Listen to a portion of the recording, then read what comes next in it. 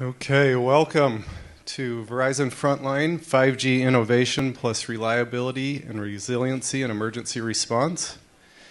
We'll have a live Q&A throughout the session, so please open the Accelerate app, select this session, and submit any questions you have, and we'll do our best to answer all of them. Now, it's my pleasure to introduce your session presenters, Bryan Schromsky, Corey Davis, and Jimmy English. I'll turn the floor over to you. All right. Hey, thank you. I want to welcome everybody here. We're going to get it started with a quick video, and then we'll jump into the presentation. As America's #1 network in public safety, we plan for the worst so you're ready with the best response possible. We're working to make real interoperability a reality, so first responders will be able to communicate and share mission-critical information. 5G innovations will help make operations safer, more secure, and more effective. We're committed to building the innovative network and technologies that will help first responders save lives well into the future.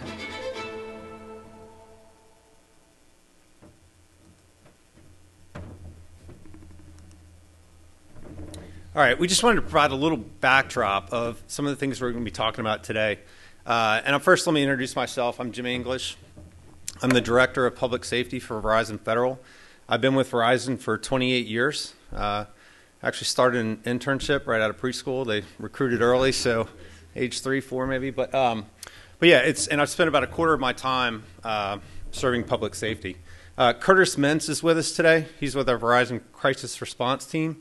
Curtis is going to take us through a little bit about what we do for first responders. Whether you're a customer of Verizon or not, we'll showcase some of the assets and some of the things that we show up for in emergencies and other situations.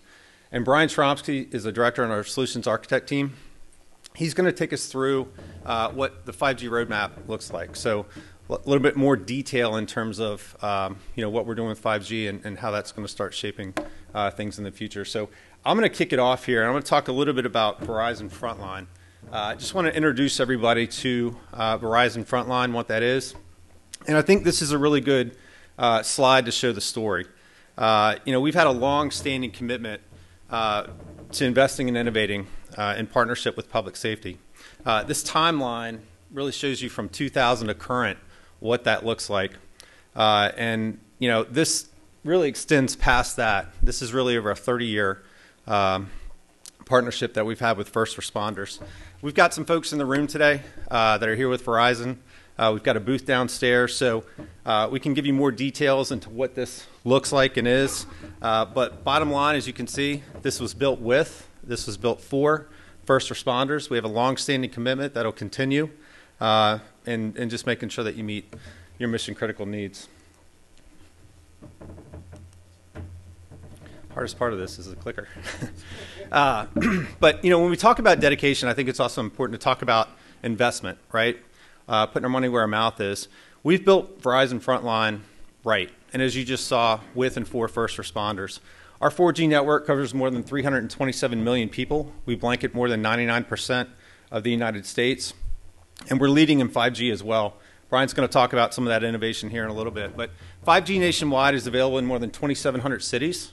1,700 of those cities have 5G ultra wideband, and we'll have coverage for 175 million people by the end of the year. Ultra wideband is going to be paired with our 4G LTE network. So when you think about the investments that you've made in devices and sensors, that'll be continued to be preserved for years to come. That network will continue to operate. And I think bottom line, when you look at the numbers on this slide, we are continuously striving to be, and we are, your trusted partner. More first responders choose Verizon Frontline and trust Verizon Frontline for reliable connectivity than any other network providers out there, hands down. So to have reliable connections, communications, you have to have expansive coverage, and that's exactly what Verizon Frontline provides. OpenSignal designated us #1 in 4G coverage and video experience in the U.S. For 14 consecutive years, Verizon Frontline has been rated by J.D. Power as the best wireless experience. And for 8 consecutive years, our top performance has been seen by Root Metrics. So when you're taking, if you think about taking the best of what we have with our Verizon 4G LTE network, blanketing more than 99% of the U.S. population, plus the years of top ratings and experience and reliability. That's Verizon Frontline. So dedication to public safety, we talked about that in the beginning, the investments that we're making, the coverage, the reliability. And this slide really demonstrates how we're built to deliver. Verizon Frontline is built to stay running. So even in the cases where commercial power is lost, in hurricane-prone areas, we can withstand Cat 5 winds. We have backup generators, we have HVAC systems, we have fiber rings on all the cell sites. And you can see a couple of the stats here. 100% battery backup, 78% permanent generator, over 530 portable assets. We're going to hear a little bit about this in the next step. Dedicated sat links to all of our deployable assets. Built to deliver when and where communications are needed and when they're needed most in the critical times. That's really what Verizon Frontline's about. So I'm going to play a short video here, and Curtis is going to come up and talk a little bit more about what we do in terms of critical response.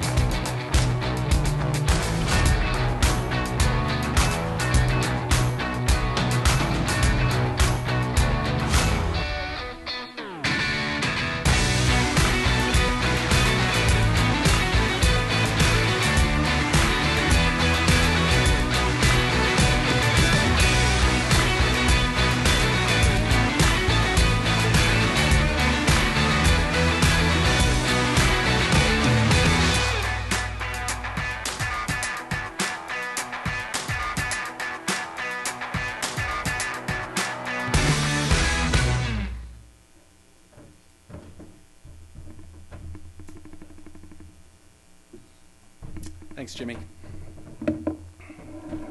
Hi, folks. My name is Curtis Mentz. I manage our Verizon Crisis Response Team for the 13 Western states. I'm based out of Northern California. I'm at the Walnut Creek Verizon campus. It's a suburb of the San Francisco Bay Area. Been with Verizon 34 years, including the previous company, GTE. Came from the GTE MobileNet side of the house. Started many years ago, but it has been a tremendous opportunity, tremendous career with both companies. And what's interesting about being with the company for so many years is that we have a long, rich history with public safety, first responders, and the community.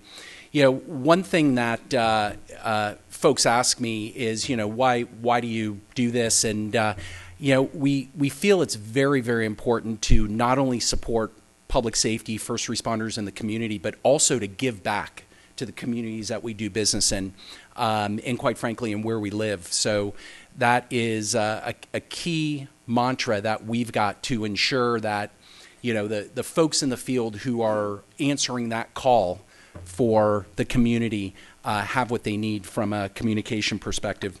So I'm going to talk about our crisis response team and the structure of it, how it looks nationally, some of the resources that we bring to the field, and also different deployments that we've been on, and also, most importantly, how to get in touch with us should you need to help supplement some of your existing resources.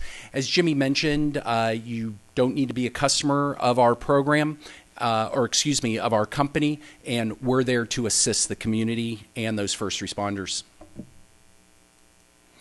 So let's talk about the Verizon response team, or the crisis response team. So it is a national program, all activated by calling one number. And what we do is that 24/7, 365, we are a rapid response organization, and we bring emergency wireless communication equipment out to the field to help supplement your existing resources. I always like to say we're there to solve those routine and complex communication challenges, and there are many of them. Being someone who's been around for a while and has probably gone on a couple thousand different deployments, there's no rule book. There is no pull the guide off the shelf in how to solve a unique issue out there. So as you can see on the screen, the 800 number is there. We are 24/7, 365. I also like to say, call us anytime. We never close. So you can ring that number. It rings into our security control center. We have redundant centers in the United States, one in Texas and one in New Jersey, that takes calls nationally from first responders and public safety organizations when they need assistance. We provide a lot of different types of resources. Basic, all 4G LTE basic phones, smartphones, different ruggedized types of devices. We use quite a bit, and Cradlepoint is a leading brand that we carry, and we use nationally hundreds upon hundreds of Cradlepoint devices. We're very proud of the partnership that we have with Cradlepoint, and most importantly, the quality of their products. We also invested recently into our 5G or C-band technology with Cradlepoint, so we're looking forward to using all of those devices in the field. So those work very well, and also, as I mentioned, in solving those routine and complex communication challenges, when we're in the field, remote areas, it could be a national forest, spend a lot of time assisting, being from California, CAL FIRE, U.S. Forest Service. What we've seen during the COVID days is that the fire base camps, and this is just one example, of course, we assist with, hurricanes, tornadoes, I mean, you name it. But one thing we saw from a fire perspective is that these fire base camps used to be mammoth, large base camps where you'd see a couple thousand people. Well, what happens in the the introduction of the COVID and reducing the number of people, they happen to split their base camps, and maybe instead of having one base camp with a couple thousand people, you'll have 4 camps with 500 people to keep the number of folks down. While still a large number, it does reduce the number of folks. We have different in-building resources. We also have different mobile assets, COWS, cell on wheels, Colt, cell on light truck. We use an MCT, a mobile connectivity trailer. We also call it a SPOT, satellite pico cell on trailer, which is pretty popular. And the SPOT trailer, which you saw in one of Jimmy's last slides there, that allows us to get very surgical with our deployments. It's a tow behind, totally self-contained unit that allows us to move into smaller types of areas where we need to provide that 4G LTE and that Wi-Fi in the event we go somewhere and the folks might have AT&T or T-Mobile. We ensure that they can communicate also, and that's why we put either open or password-protected Wi-Fi on the air. Charging stations, one of the routinely forgotten items. We all probably have a phone with us right now, maybe 2 phones, and we do need to keep them connected and charged. We use quite a bit of satellite with our deployments.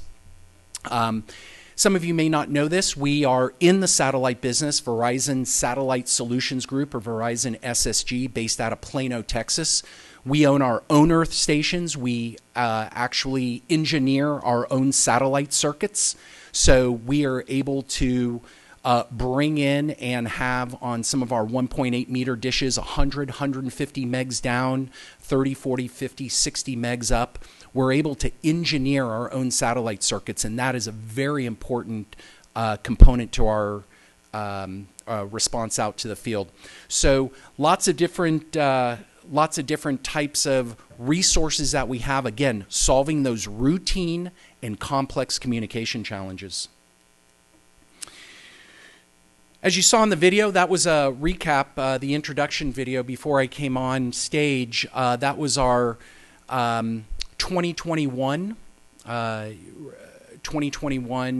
deployments and our activities. So, you know, quite a bit of activity out in across the country.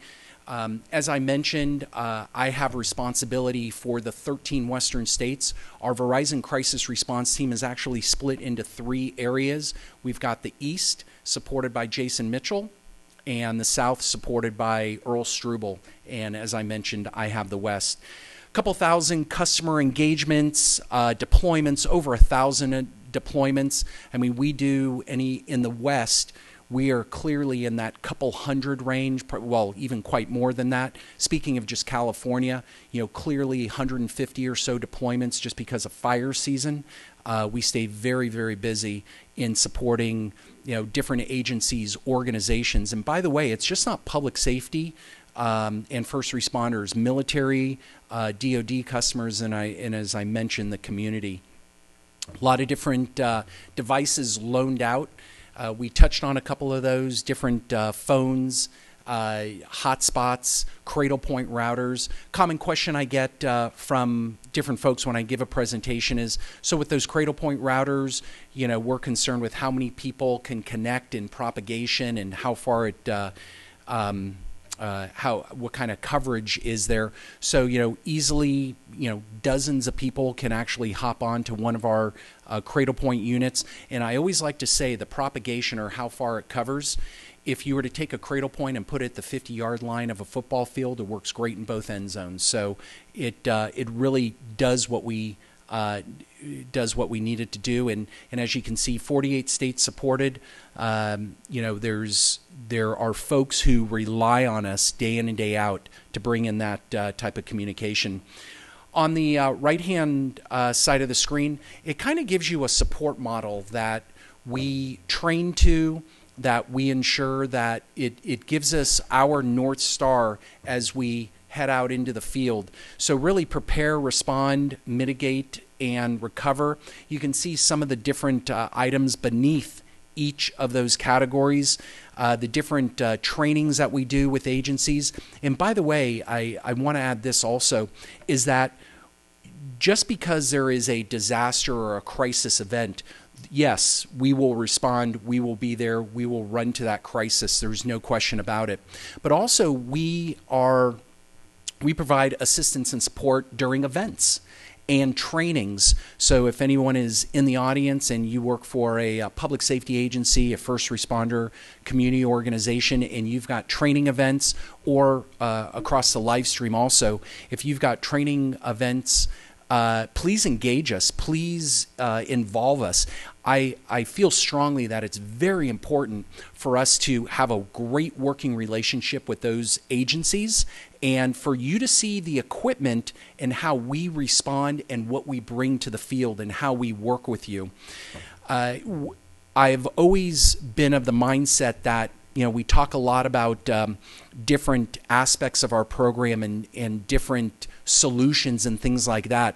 One thing that is that you should know is that when you do call for assistance, you don't necessarily need to go, well, Curtis was telling me about this, or Earl was mentioning something, or Jason, my other 2 senior manager peers across the country.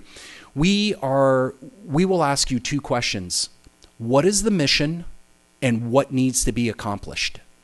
And that allows us to really target the different resources that need to help solve your issues. You don't need to call up and give me 20 of these and 1 of those, and you can toss on a cow and a colt and any other. Bring your barnyard animals. And, you know, again, we always like to talk about what is the mission, what needs to be accomplished, and we'll figure it out, and we'll provide you that robust, reliable communication. So our priorities and different deployments that we do, you know, EOC support, search and rescue operations, as we mentioned, fires, hurricanes, floods, just different disasters that are out there. We do support the private sector, state, local, federal, volunteer organizations. And, some people ask me, so, what does the disaster need to be? Does it meet Verizon's criteria to respond? And I always like to say, call us, and we will be there. If you have a need, that is our responsibility to solve it. You don't need to be concerned with, is there enough damage or disaster or an event, that type of thing. It's not important. If you need us, we will be there, we will respond, and we will solve those routine and complex communication challenges. We did talk about assets that are available. I mentioned satellite communications. We use quite a bit of it.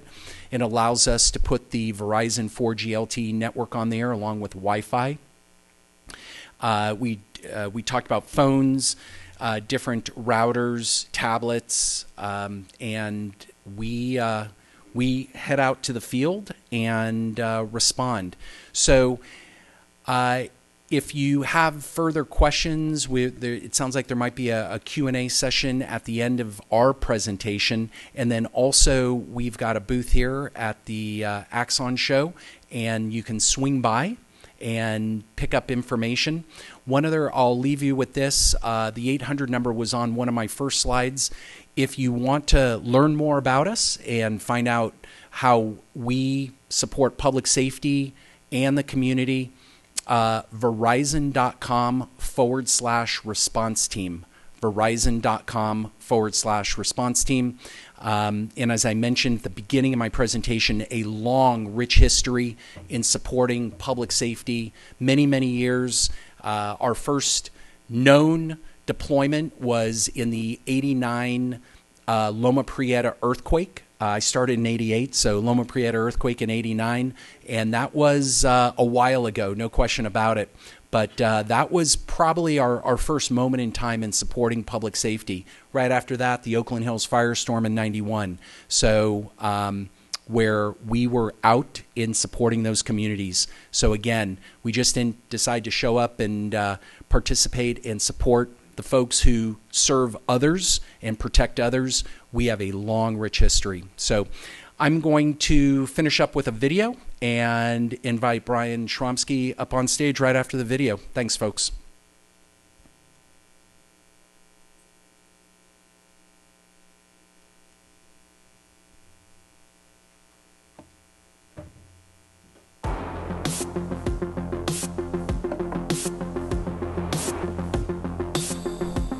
Thor is our tactical and humanitarian operations response platform. First responders react to situations where sometimes networks may be wiped out. What Thor does is it comes in, and regardless of what the devastation could be in a particular area, a vehicle like this can set up coverage and provide the necessary needs for first responders until the infrastructure gets brought back up. It has a fully enclosed network in its command center. We put the critical components of a network that would historically be in a data center in the truck, including 5G ultra wideband. We incorporated all the latest tech into the vehicle. We put what we call a MAC, mobile edge compute, on board. Now we could put applications on the vehicle. We thought it was imperative to be able to deploy Thor in a very agile and quick method. So we designed it to be controlled by a tablet. The tablet can turn up the network, raise the masts, turn up the generators. This allows us one central location to control everything on board and do it quickly. There's a door that opens up on the top. A drone gets sent up in the air, takes a video of the surrounding area. That video can get then sent back to first responders that are on the ground, and now they can see everything around them. We'd love to see Thor really evolve. We're constantly looking at new tech and new ways of incorporating new capabilities. Our job's not done.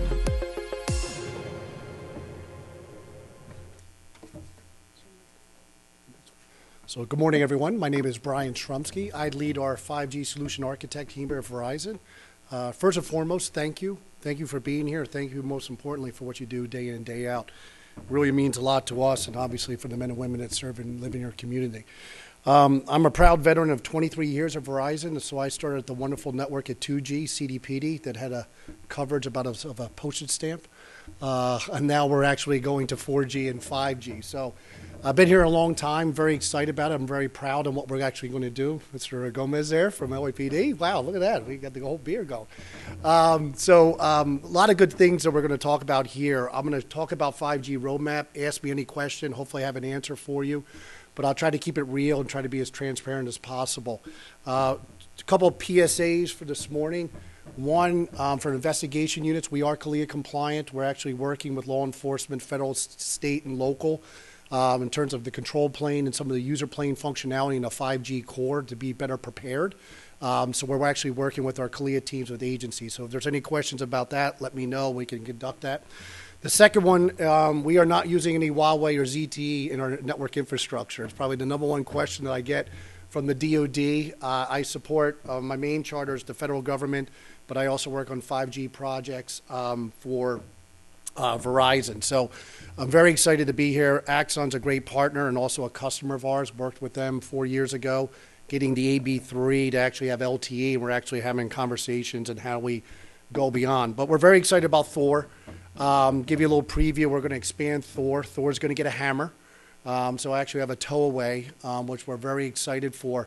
But this is a real live breathing vehicle, and there's other vehicles that Curtis mentioned and Jimmy, but the assets. But we just had this down at SOFIC, a big DoD trade show, most recently in Tampa. We just did an operation with SOCOM. Most recently, we're actually using their drone technology and actually using Thor remote area on the proving ground to actually control the drone, right? So when we look at Axon and some of the work that we're able to do with them, we're very excited about the possibilities for 5G and 4G technology and moving the assets. But, you know, I get excited about 5G, but I also want to set proper expectation. If, you know, there was a great game last night. Apparently there was 5 home runs and 2 innings. So we are in the first inning, I would say, in 5G. It's going to take time. For the folks that are probably under 30, 4G launched when you were 12 years ago, so you're probably 18 at the time. So people forget about that. LTE launched for us in 2010, so we're 12 years post then. If you experience LTE in 2010 and experience it now, it is literally night and day. Keep in mind, and I say this all the time, Uber, Lyft, and Airbnb were not thought of when we launched 4G, right? And you look at that economy and shared economy, everything is done from there, right? Whereas you look at it from a law enforcement standpoint, it used to be the vehicle, right? That mobile data terminal was your one point of contact, or the shoulder mic, which is still very important. But as you can see it expand, and even Axon, right? I mean, when, you know, think about this. They put out the Google Glass, right? I remember we were in San Jose and they were doing an event, and they showed Google Glass like 6 years or 7 years ago. You know, so you kind of see that appetite of being what's possible, right? And a lot of people ask me all the time, right? It's very exciting with 5G. As my daughters, right, just requested 5G phones. It's going to take time for this ecosystem build out, right? But what we believe we're doing, just similar to what we did in 4G, 3G, 2G, and also 1G, we're laying the foundation for the men and women in this room and the developers and application providers like Axon to build on top of that foundation, right? So what I'm going to talk about here in the next couple of slides is really kind of understanding what our roadmap is in terms of 5G and all the pieces that go into it, right? So a couple things here. I don't want to get too technical, but it is a multi-purpose network, right? So we're leveraging the assets between wireless and wireline and putting them together. At the top there, you'll see our core, and I'll have a roadmap on here. Today, we're on 5G. We're on release 15. We will go to release 16 on the 3GPP standard going at the end of this year, going into 2023, which is exciting. Fiber build. So fiber is a lifeblood for us as well as much as a spectrum. So we're a huge fiber infrastructure. We're right now finishing our 3rd year of construction of 33 million miles of dark fiber. Largest purchase ever for Corning. They had to build a second plant for us in North Carolina just to keep up with the demand. So running fiber, which is really cool. RAN, radio access network. So doing different infrastructure, which we're very excited about that. Is Spectrum is the lifeblood for us. So we're on our journey round of a $65 billion investment. So if you ask if we're serious about 5G, $65 billion. It's our largest capital infrastructure project ever in the history of Verizon in 22 years. $45 billion of that goes to the FCC, goes back to the taxpayers in terms of the spectrum. Another $10 billion is capital infrastructure to actually retrofit the macro cell sites themselves. An extra $10 billion is earmarked to actually get the satellite providers off of the network as quickly as possible. It is a 3-year roadmap to build out the C-band. And then the technology you're going to see little bit different here. You'll see a lot more software-defined networking, SD-WAN, some of the technology on the back end. But we're very excited about some of the things. And you can see it. So if you go outside the Sheraton around ASU, we actually did a project with them for AR and VR, next generation immersive training. But if you go outside, you'll see the brown telephone poles there. And you'll see at the top, you'll see like a large cylinder. That's actually a macro site itself on a small cell. So that's broadcasting AWS, LT, 700 megahertz. If you see a little bit below there, if our tower doesn't have the top, cylinder, you'll see three small, well, a little bit bigger, about this size. Those are actually 5G millimeter wave, right? So when you talk about, and I'll talk about the spectrum here. So the lower the frequency, the further and wider you can going. So the millimeter wave, which is very important to us, is still being built out. Get a big delay on this thing. Okay.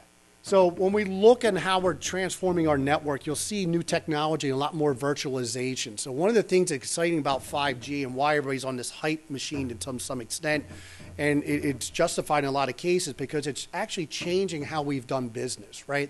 When we went from 2G to 3G, we went from basically analog to digital. And then we went from 3G to 4G, we basically went from circuit switch to VoIP, or all IP, right? Those are fundamental changes. When I look at 5G in my 23 years here, I think 5G, it's not the same as going from 3G to 4G. It's kind of going back to like almost 2G to 3G, right? So when you think about 02, 03, for younger folks in the room, this is before iPhone. For the folks in the room, this is like before even BlackBerry, right? Where you had competing technologies, right? You had WAP, Brew, right, Will, you had all these different, nothing. You had CDMA against GSM, right? Qualcomm was still doing some things or still manufacturing. So there was a lot of things still in the marketplace and, disruptors in the marketplace. And you start looking now on 5G, right, where you talk about private cellular networks challenging, in some cases, land mobile radio networks. This is all being festered into, I would say not necessarily noise, but a lot of confusion in the marketplace, right? But this will settle to some extent.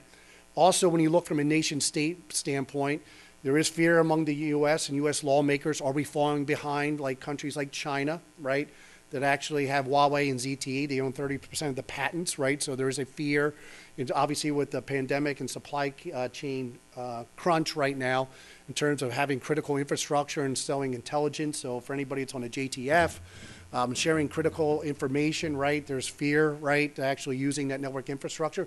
So this is all being fed into the 5G ecosystem, right? So when you look back on this, it's like, okay, but it just says 5 on my phone. What does that mean, right? When you go beyond that there's a lot more virtualization. There's actually been a lot of economies of scale, actually driving cost out of the business, but be able to do more things than you ever had before, right? So as we talked about, anybody in IT, and you think of like evidence.com, right, and actually putting into a cloud service provider, right, where they use Microsoft, is you're actually moving the application closer to the edge, right? So you're doing a lot more virtualization. And we get excited with 5G and our partnership with Axon because obviously video, want more bandwidth, low latency. But more importantly, if anybody's run VMS before, moving that application closer to the officers, the men and women into the field, is paramount. That's actually how you're going to shrink reduce latency and reduce bandwidth constraints, is actually moving the application closer, right? So when you look at, I live in the great state of Maryland now. I come from the 51st state, which is southern New Jersey. But we had a great event in Maryland, which I'm a big horse racing fan. Celebrating my birthday we're at Preakness 147 in Maryland. And you look at, 3 years ago, Preakness, you don't see drones, right? Now you see drones all the way, right? So the ability for, in Baltimore, it's got a great police department there. They actually have their own air command as well. But for departments out there that don't have the technology, don't more importantly have the resources, right? How do you actually have, control of a drone, right? That you want from a search and rescue standpoint, right? Instead of having 1 or 2 choppers, imagine having 20 drones over one line, 1 mile long, right? And actually doing wide area swaths of actually analysis. How do you control that drone, right? So that's where you get excited about talking about this technology and having 4G and 5G connectivity, but actually having that command and control software closer to the edge so you have lower latency, right? You don't want a lot of latency because if I'm flying a drone, there's latency, right? I can crash into a building, right? I can crash into a pedestrian, right? So this is where it gets very exciting about autonomous vehicles and drone technology, and what Axon's able to do, tying that all together, is actually pretty impressive, and actually interacting with CAD systems. So when we look at this, that's why you see the RAN in the core, the radio access network in the core, close together, but actually taking the compute and storage. So you'll actually do more functionality than ever before when it comes to 5G. Now, when we're building it out, as I mentioned, the millimeter wave was our forte into it, ultra wideband, so running on 28 and 39 gigahertz. We have about 1,000 megahertz of spectrum there. Doesn't go far and wide, right? But this is important. So in Southern California, where we're very excited, was right there in the mid-band. That's the C-band acquisition there. Our first there was actually in Southern California, what's the LA Rams won. Actually at their home stadium there, but a huge investment there, and obviously getting ready for the Olympics. But you'll see low band. So low band is also our LTE network. We still have CDMA up and running here at Verizon, right? One day, I don't know when that day will come, but one day we'll actually decommission CDMA and actually refarm that. So you're looking at 850, 1900 spectrum there that, we have different assets. The reason why the low band's exciting, we also have Cat-M1, narrowband IoT in there. So when we talk about devices, right, and we talk about Internet of Things that we talked, I don't know, Siri, you tell me later, what do we want to do, right? I don't need 5G for every different device, right? So we have another partner we work with that makes ankle bracelets. I don't need 5G in an ankle bracelet, right? It's not necessary, right? So we have a couple different networks that we can use. So LTE is going to be around here in 4G for a very long time, but that's why you only see 5G in the high-end handsets. It's expensive, the chips, right? And when you have a supply chain shrunk. So it will take time. So we're very excited with our partner Cradlepoint. We have 5G technology in their C-band. The cool thing that I'm very excited on the C-band, we will have 161 megahertz of coast-to-coast spectrum, which is huge because on LTE we only had 10 megahertz of the C block. What's also very exciting for anybody in rural areas, see, 5G doesn't have to be in rural. That's a big change. We have up to 200 megahertz in rural areas. So when we look at 5G technology, it is not just from a mobile standpoint, but by actually providing 5G broadband. So think about precincts, mobile command centers, actually having last mile connectivity. It's an oxymoron, but fixed mobile. That's actually what a lot of our 5G is designed to do, right? So it's a little bit different where we could expand outside of our original 13 colonies where you have like Verizon Fios, for instance, that we can then go into those particular markets.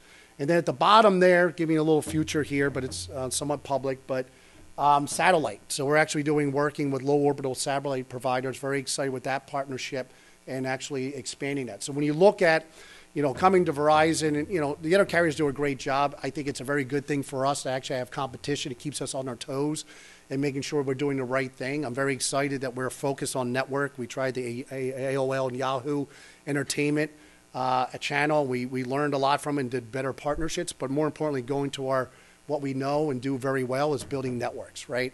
So there's a clear distinction for what we're able to accomplish. But we're really working with all of you out there is what are you trying to accomplish, right? We don't need 5G for everything, right? A lot of cases, if you think about parking meters today, I'm monitoring sump pumps. I'm monitoring radiation detection. I'm monitoring tidal stations for the Coast Guard, right?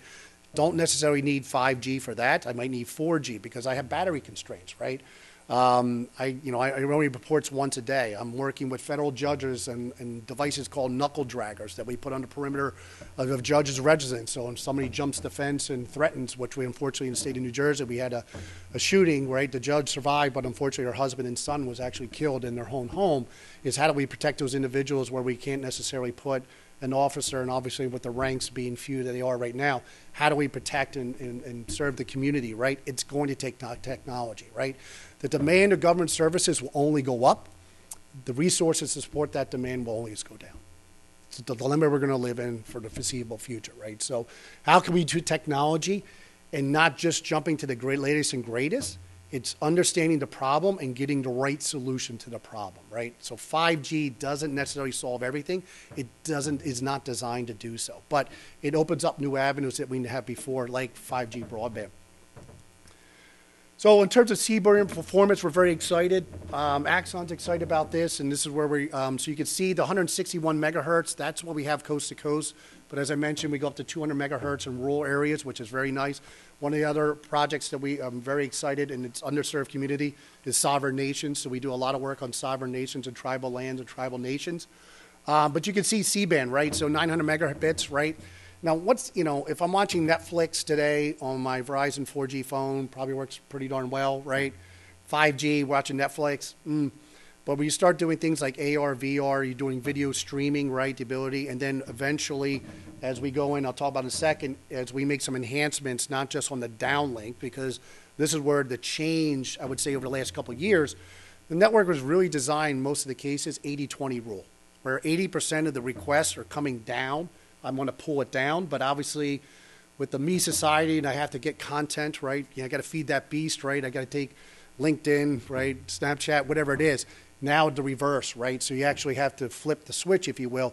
We're seeing a lot more demand being pushed up, right? Which is very exciting, right? So a little bit different there. So that's where the speed will come in there. A lot of the basic functionalities you do today, you can do today on 4G. It will work extremely well. But when you want to get into like video and controlling a drone, not only controlling and have low latency, a lot of bandwidth, but then doing live stream video from the drone, right? Or towing autonomous vehicles. I don't know if everybody's walked around here. How many have seen how many Waymo vehicles driving around here? Hopefully, right? There's people in there now, but you can imagine when those are connected, they'll have a cellular component in there. Just like any manufacturer today has a cellular piece built into it. But you'll see the capacity, and this is why we anticipate this, maybe not today, maybe not tomorrow, but in the next couple of years, there's going to be massive demands on there, similar to what we saw on 4G. 4G, you were getting, we had to update the contract, but you were getting like 5 to 12 megabits when we first launched. With carrier aggregation and everything else, you're probably getting a couple hundred megabits in some cases. I was in downtown Chicago, and I was getting 300-400 megabits down, which is pretty cool. So really cool stuff. And then just to close us out here, if I get next slide. Oh, let me go back one. Sorry, now I got Tourette's.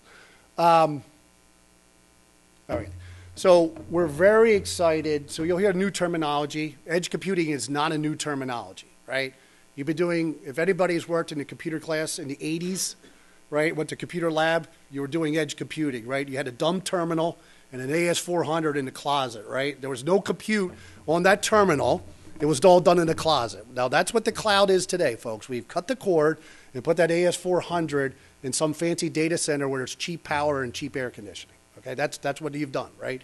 What has changed is now from a mobile device, you're not tethered anymore, right?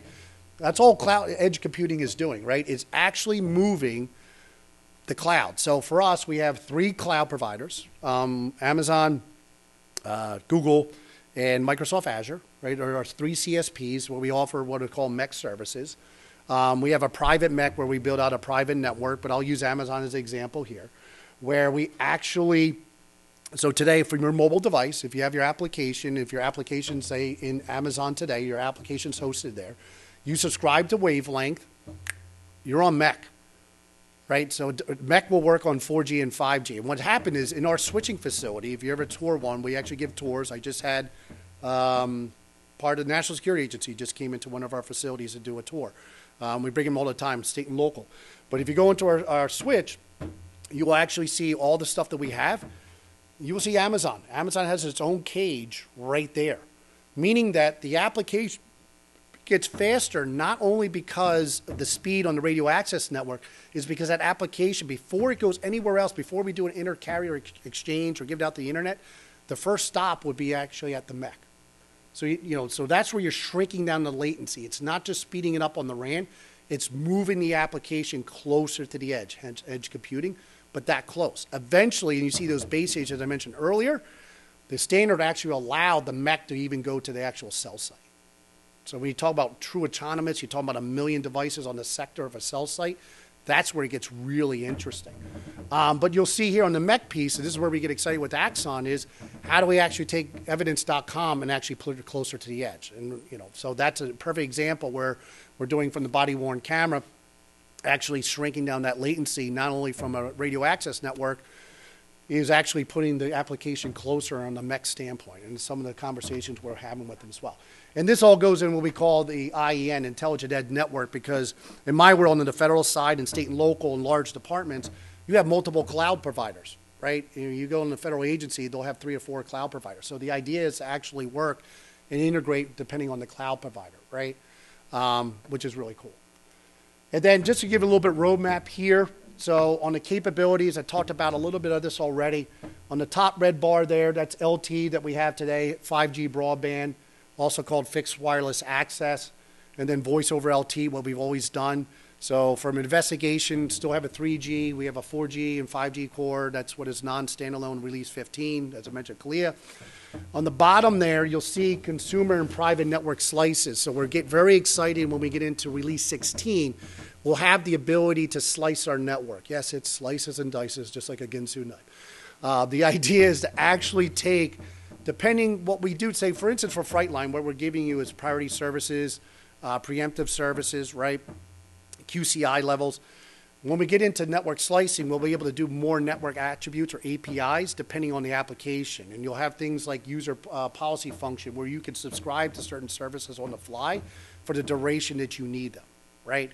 So one of the ones we're looking at, the 2 main ones on the standards are enhanced mobile broadband and ultra low latency, right?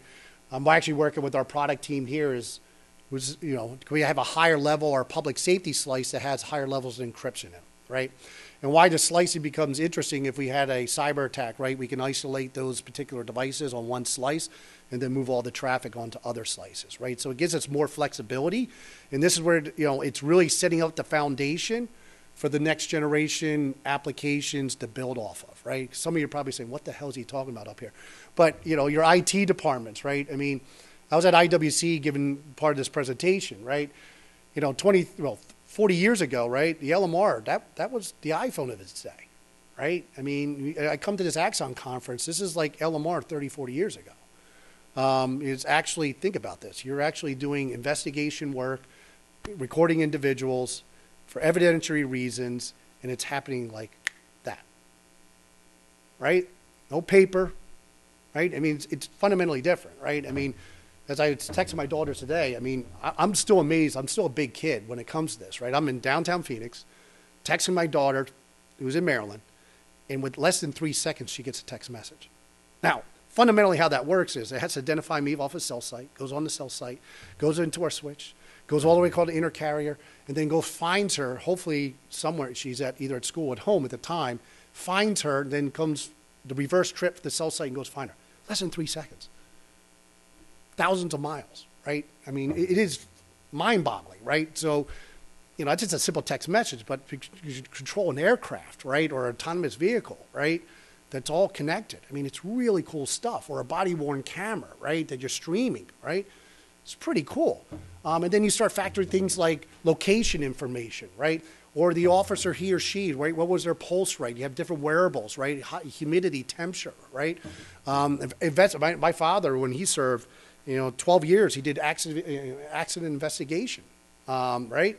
Now you have dash cams, all right? You have all these different sensors, technologies, right, that you can start feeding in there and get more data, which is really cool. So you can imagine all the data streams, and this is why 5G, it's because it's not just voice and text anymore. I'll tell you about the pandemic is we actually saw traffic go down for the last couple of years in terms of voice and text. Actually, with the pandemic, it actually did the reverse. It actually went up. Why? Because people are at home.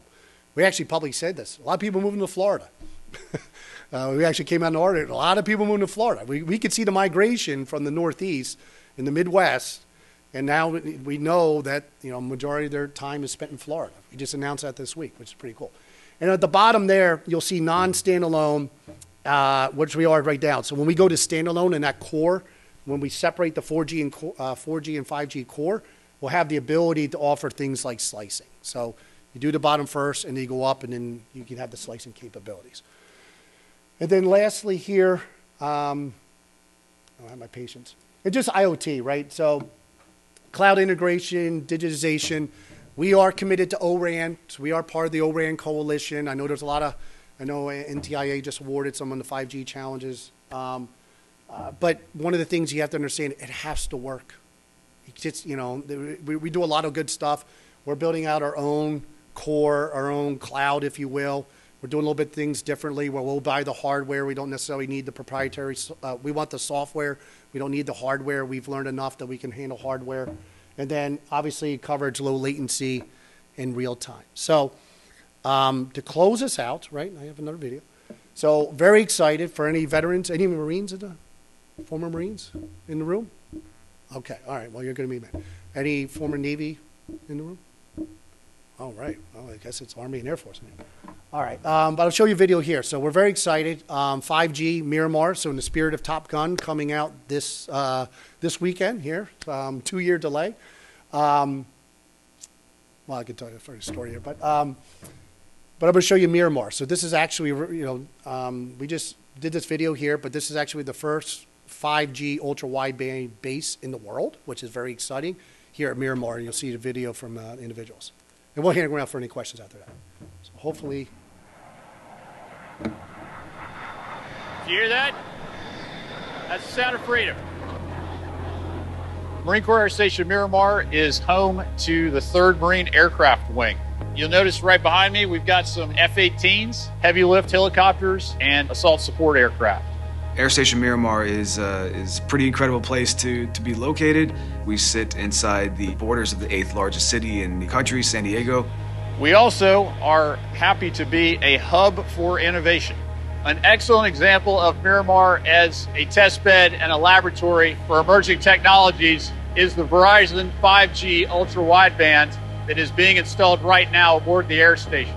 We've got just all the right pieces and parts here in the region to pull off something like the 5G Living Lab at Miramar. The entire 6.5 square miles is the Living Lab. We have all the chatter, all the interferences that you would expect an air station to have on a commercial 5G network. And that's what's so special about it. We get to test 5G-enabled technologies in a non-sterile environment before we paint it green and ruggedize it and deploy it with our troops forward.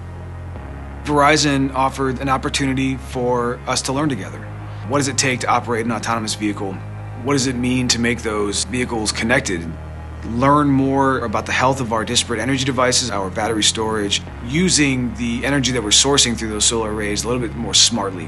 What I get excited about is thinking how 5G is going to help us to do things like biometric authentication at our entry control points. That's going to help us to do intelligent gate security.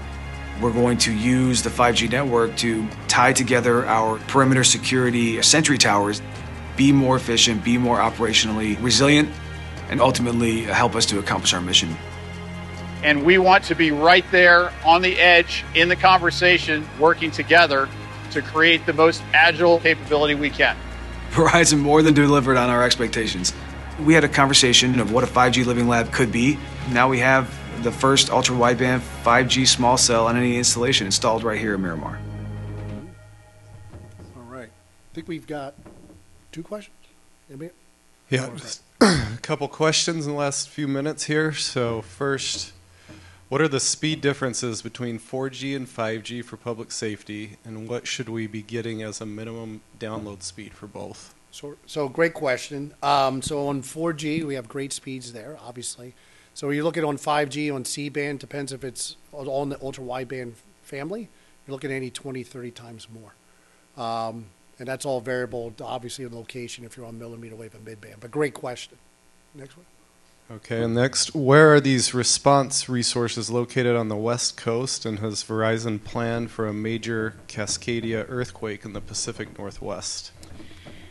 Yeah, thanks for the question. That was by Jason, so we appreciate it, Jason. You must be watching live streaming. Yes, the Cascadia Rising, or if no one knows, the Cascadia subduction, it's a fault that runs, clearly Oregon, Washington to Northern California, Crescent City area, certainly up into Canada.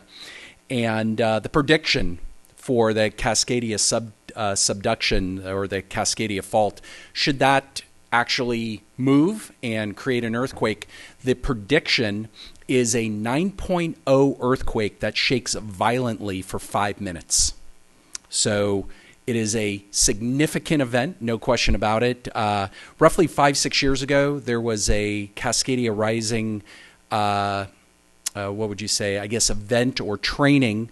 And I participated in that roughly 5-6 years ago, Camp Murray, the state's EOC there, and visited many other EOCs. And I believe FEMA might be doing another training in that area, or maybe it's on delay because of COVID. But let me go back to the question. I just wanted to kind of level set there on the Cascadia event or potential of the event. So Verizon has resources strategically located really all across the United States. Clearly throughout areas of Oregon and Washington and in California. We also move assets and resources all across the United States as it relates to different impacts of the area. So, to specifically say our equipment is located at a specific address, clearly they're at our switching centers and locations and other strategic locations. So I am confident, based upon various and assorted disasters all across the United States, we are experts and brilliant in managing disasters, managing different crisis events, moving in resources, and certainly training. We do quite a bit of training to ensure that we are there should the network get impacted, bringing it back on the air as quickly as possible, and maintaining an outstanding network.